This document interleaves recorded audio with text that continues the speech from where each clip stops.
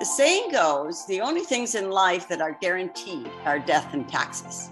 We constantly talk about the whirlwind of our lives, but Americans tend to avoid not just conversations, but also even thinking about death and taxes.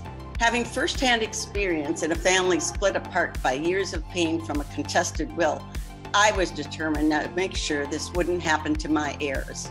I also want to pay it forward so that the charities I believe in and volunteer for are included.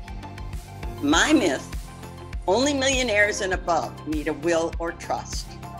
My myth buster: in Michigan, the current minimum total estate value is only $25,000. That's your house and all your accumulated assets. Your estate is subject to probate and probate fees and taxes. At that modest level and higher, a will provides directions for a judge to follow during probate, while a living trust can generally bypass probate completely, saving more of your assets for your heirs. And here's the good news.